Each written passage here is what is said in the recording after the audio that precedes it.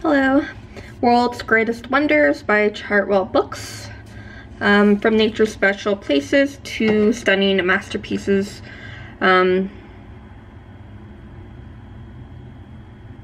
Created by outstanding artists and architects. So you get, first part after the introduction is like man-made wonders, and then wonders of nature. So like in the contents, you get a list of the places. So like Stonehenge, Pyramids of Giza, Valley of the Kings, then you get like, and then you get like some more, and then a few of the nature ones. Antarctica, the Galapagos Islands, the Amazon, the Grand Canyon, and a few others. So like you get map placement of them.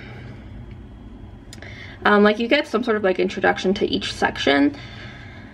And so like you get 2-page image, map of like where it is, and then you get information about it, a few images. So like you get kind of like a detailed kind of like breakdown of it. And so like this is the pyramids. So yeah, you get like breakdown of it.